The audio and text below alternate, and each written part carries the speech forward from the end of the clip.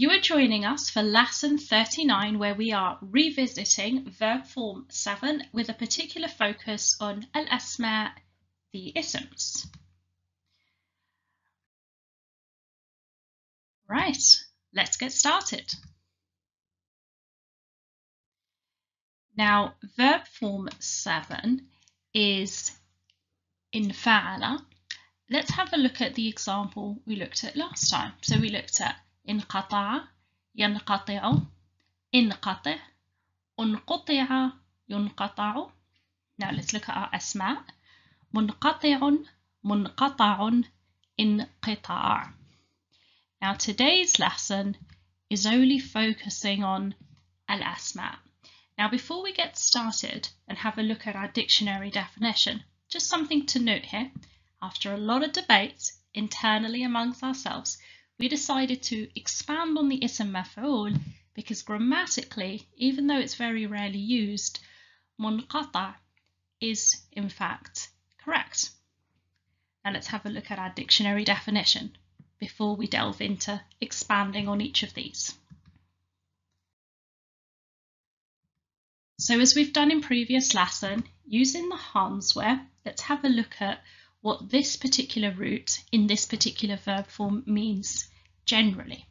So you have to be cut off, be or get separated, be chopped off, lopped off, cut through, be sundered, be severed, torn apart, be disrupted, broken, broken off, torn off, or to come off. And that's the overarching definition. Now let's expand on the ism fa'il.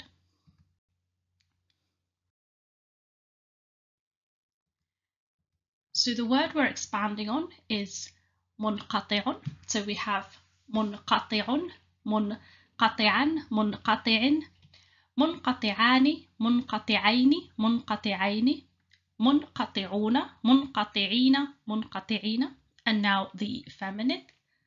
Munqati'atun, munqati'atan, munqati'atin, munqati'atani, munqati'ataini, munqati'ataini, munqati'atun, munqati'atin, munqati'atin.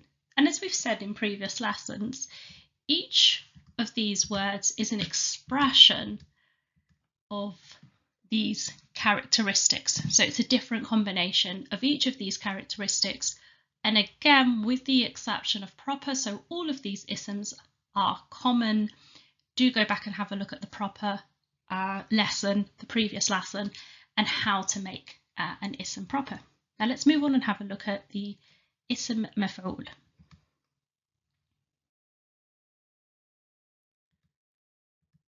So we are expanding on our ism maf'ul, and we have munqata'un, munqata'an, munqata'in, munqata'ani, munqata'aini, munqata'aini, munqata'una, munqata'ina, munqata'ina.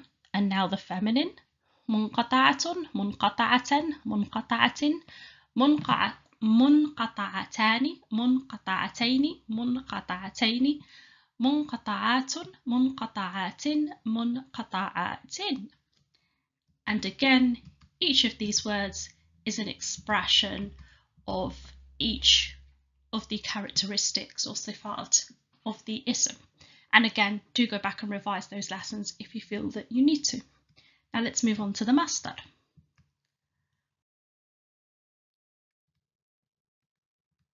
So our masdar is inqita'un. So we have inqita'un, inqita'an, inqita'in, inqita'ani, inqita'aini, inqita'aini. And again, you'll notice these are greyed out because for the masdar to pluralize, we use the feminine. So we use inqita'atun, inqita'atin, inqita'atin. Now let's move on and have a look at our second example for this verb form. So previously we looked at infataha. So infataha, yanfatihu, infatih, unfutiha, yunfatahu. And our isms, munfatihun, munfatahun, infitah. And again, our focus for this lesson is specifically the ism And again, we've got a little bit of a bonus for you because we have decided to expand on our ism maf'ul, even though it doesn't appear that often, it doesn't get used that often. So let's make a start with, same as previously, the dictionary definition. So the encompassing meaning here for this particular root, for this particular verb form, is to open, to unfold, blossom, to develop, to emerge, to open up, or to be opened. Now let's have a look at our ism fa'il.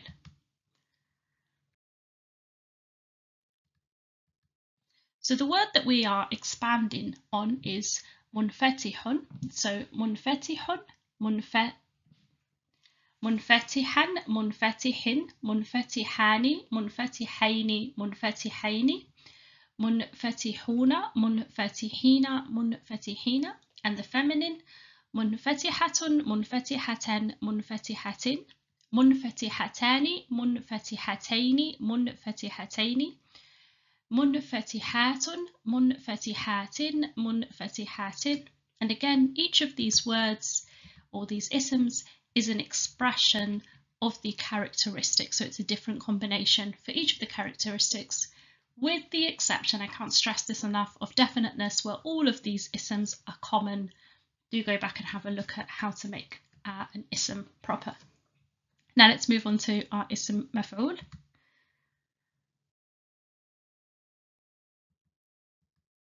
So we have munfatahun, munfatahan, munfatahin, munfatahani, munfatahaini, munfatahaini, munfatahuna, munfatahina, munfatahina, and then our feminine munfatahatun, munfatahatan, munfatahatin, munfatahatani, munfatahataini, munfatahataini, munfatahatun, munfatahatin, munfatahatin. And again, this is what these isms are an expression of, these characteristics. Here, there's our key. Now let's move on to the masdar. Finally, we have reached the masdar, and we're going to be expanding on the word infitah. Infitahun, infitahan, infitahin, infitahani, infitahaini, infitahaini. And as we've seen previously with al-masadir, in order to pluralize, we use the feminine plural. So we have infitahatun, infitahatin, infitahatin. And now let's bring up the key, and that will give you the characteristics of each of these isms. Now we have reached the end of our lesson. Thank you for joining us, and as always, don't forget to like, comment, subscribe, and hit that notification bell so you don't miss a new upload. Goodbye.